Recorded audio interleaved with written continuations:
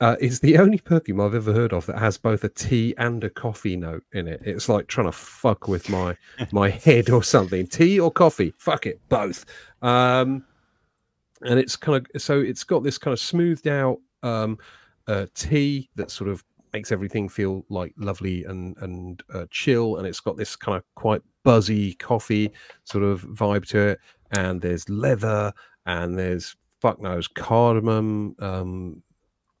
No idea what else, loads of other shit, and it's somehow brilliant, and it's the first thing in quite a while that's just made me all fucking Gooey. giddy about perfume again. You know, every so often one of those things comes along and it's like, woo! This has done it for me. Shall I be contrary and read my review? Oh God, you're gonna fucking savage it, aren't you, you asshole?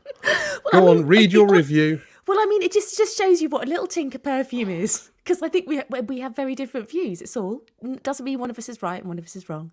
Well, it does. It means I'm right and you're wrong. Well, I mean, that's how it works. I put a fairly nice amber. It's quite honeyed on the initial spray, which makes it a bit cloying for my taste. I can't get away from the slight plasticky vibe, though. The hype is not for me. Edit. Retried it again a few years later, and yeah, there's still a plasticky thing in the dry down. Meh. Edit. I keep getting whiffs and thinking, oh, that's nice, but on closer inspection, it's just a cheap Christmas candle. Fuck you. Fuck you. I'm not having that shit off you. You can fuck right off. That's fine. Like, what a buzzkill you are, honestly.